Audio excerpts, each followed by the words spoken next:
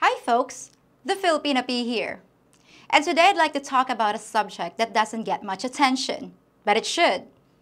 Now a lot of you guys are either in a relationship with a Filipina or you're considering one. And who can blame you? I'm not gonna list all our positive attributes, that'd take too long. But for whatever reason, you've decided that you're interested in women from the Philippines. Now some of you guys feel very lucky to have met a partner here, and she probably feels very lucky to have you. But have you ever stopped to wonder how things are gonna play out, especially if there's a significant age gap? What will happen if you reach your golden years and she's still middle-aged? And what happens after that? Is your relationship fair to your Filipina?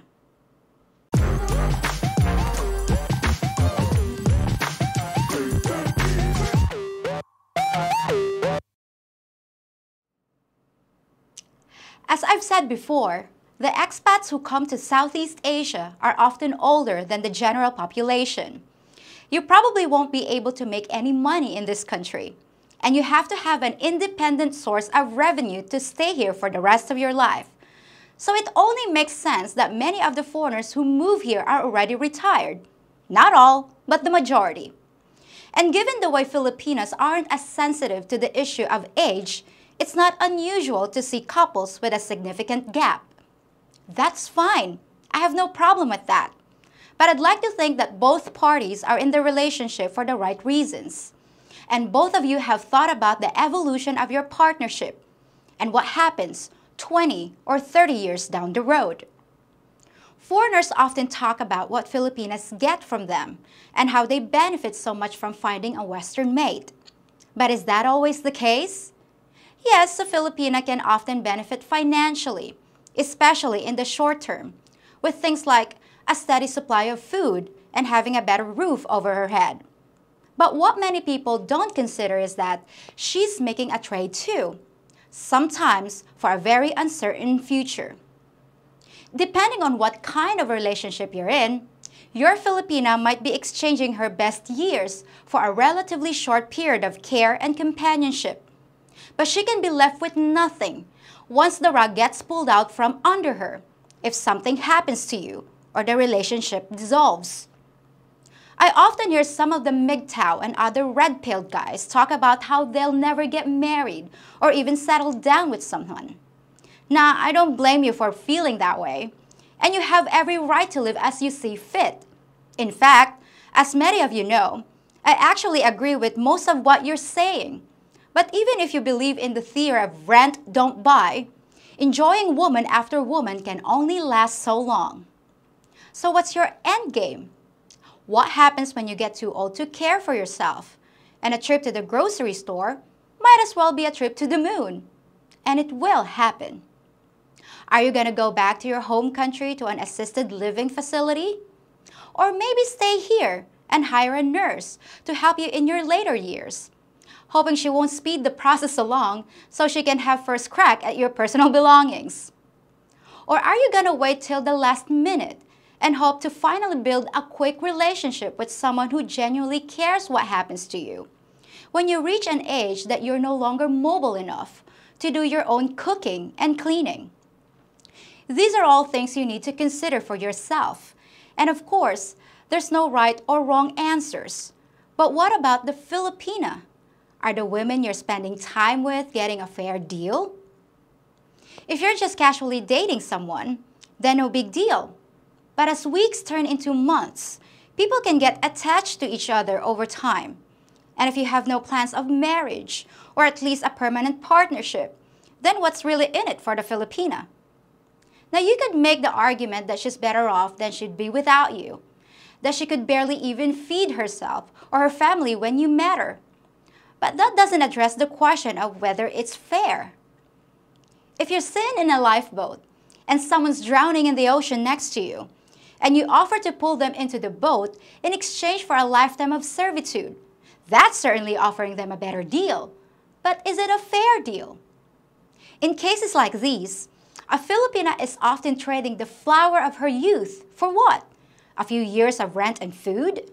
As most of you already know, a young woman in her prime has to forge the best partnership she can while she's able, because life definitely doesn't get any easier for a single woman in this country. It's not like the West.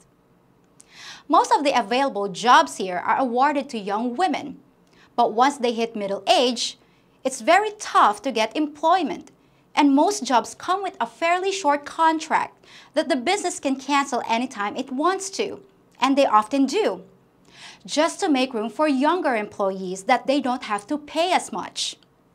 The next time you go to the mall, or a grocery store, or really just about anywhere, notice it's working because it represents the way things are around here. The first thing you'll see is the number of young women, followed by young men. And at the very bottom of the hierarchy is the older generation. In fact, by the time you hit your 40s and 50s, what we consider older around here, the only employment you're gonna find is self-employment. And many people end up peddling vegetables by the roadside. So if you've been providing for her while you've been together, she's gonna have a real hard landing when you're not. Now, if she knows the deal in advance, then of course it's up to her to make her own choices.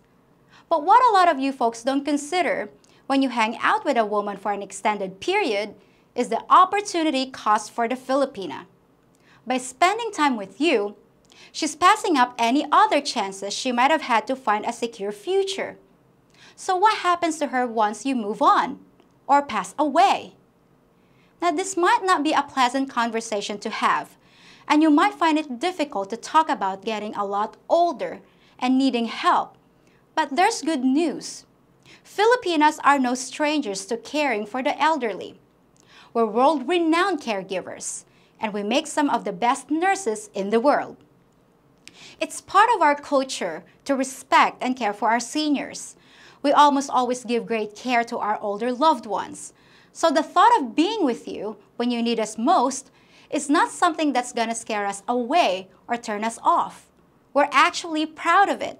It's like fulfilling the ultimate duty, another thing we were raised for, circle of life, and all that.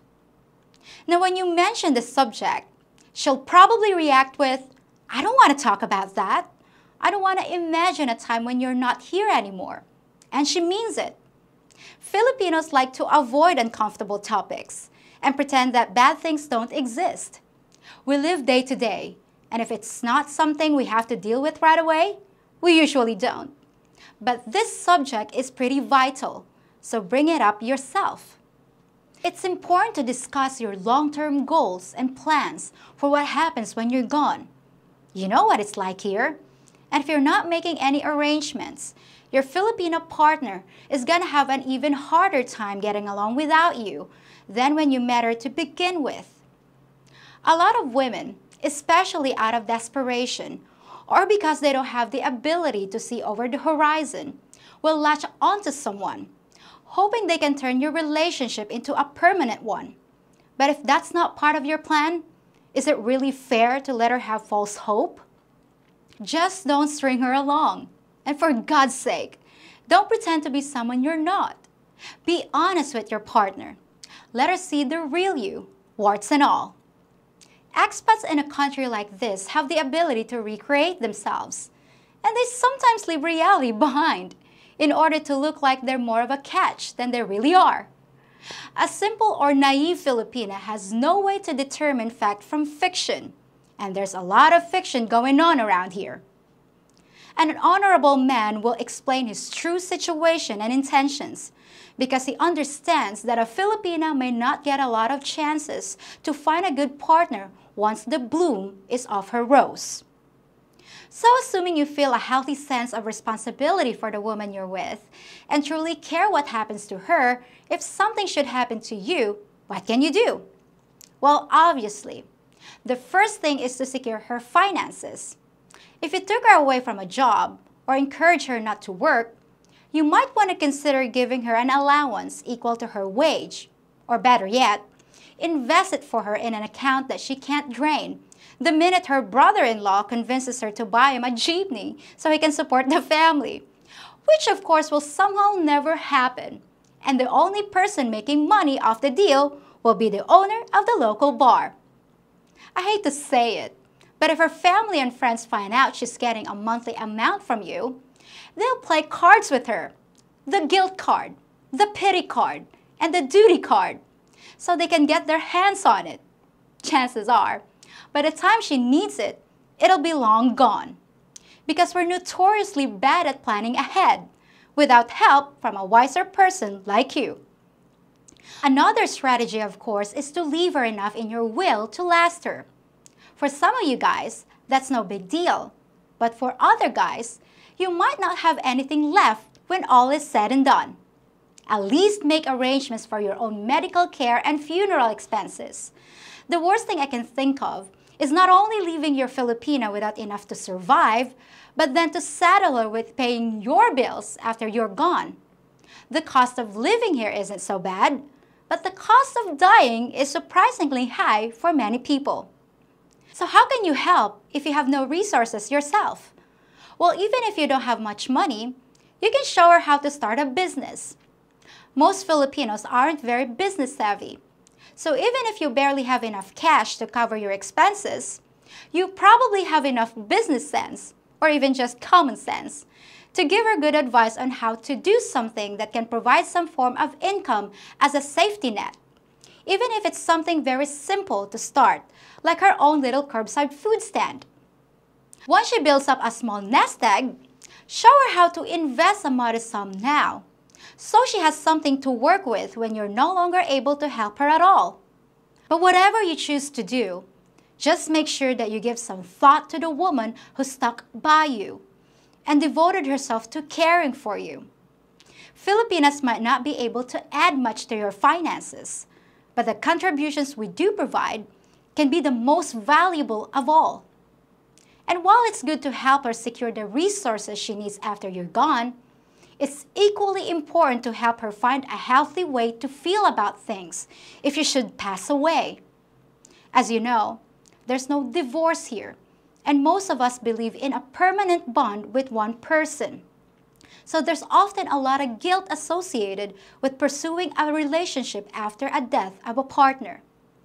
When my father died, my mother waited 4 years before she even considered finding another man to love. But if there's a large age gap between the two of you, it's not fair for your Filipina to mourn for the rest of her youth as a way of honoring your memory and the love you had. I know this is hard to contemplate, but if it's something you could do, please try to alleviate her guilt by assuring her that the best way to honor your memory is to live a happy life and to find love again, if she can. Well, I admit this wasn't my happiest video, but I felt it was a topic that I wanted to address. I promise, I'll be back with the Funny Pea in just a few days. Till next time, folks. If you think about it, I'm nothing like Cleopatra. I never married my brother, I never ruled a nation, and I certainly don't live in denial. In fact, the only thing we have in common is an appreciation of slightly older men. You could consider me a diplomat though, because my videos attempt to bridge the gap between the sexes and between Eastern and Western cultures. I'll always bring you something new to consider, and I hope you enjoy my efforts. If you do, please remember to hit the thumbs up and subscribe buttons, as well as the little notification bell so you can see my future content. And if you don't like my videos, then you can kiss my ass.